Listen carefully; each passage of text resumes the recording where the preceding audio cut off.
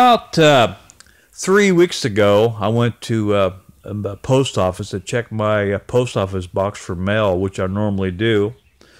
And as I was locking my bike up before I went into the post office, there was a car pulled up, and there was an old guy got out, and I was already going into the doors. As I was checking my post office box, he comes in, checks his mail.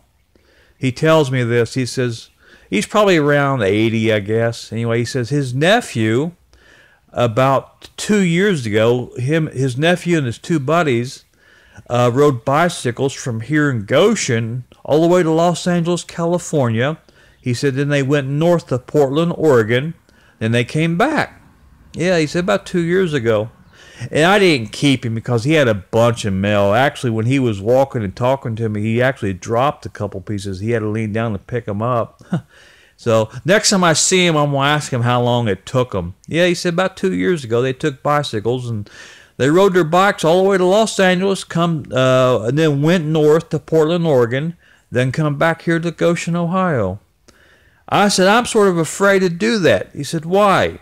He looks at me odd. I says, my cousin was out there. He says, if you go out there, you won't come back.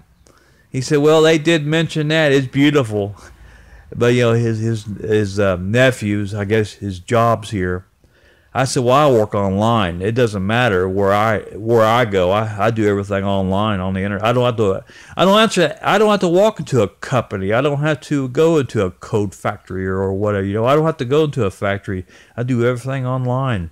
So I could go anywhere. I could go over other side of the world, and I can still work. He said, well, that's nice.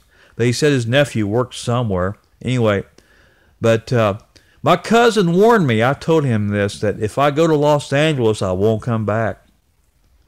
So I want to go bad, but I got that fear.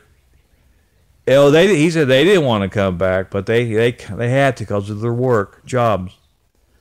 Next time I see him, though, I got to remind myself, I can't forget to how long it took them, because he had a bunch of mail. I didn't want to keep him. You know, he was in a hurry. He was walking, running, trying to get to his car because it just come a rain and the ground was the parking lot was a little wet. He didn't want to get his mail wet. Next time I see him, I'll ask him and then update you. But I would have went with him if I would known him. You know, if I'd known him real well. Only thing I would dread about California, the cost of living's more out there.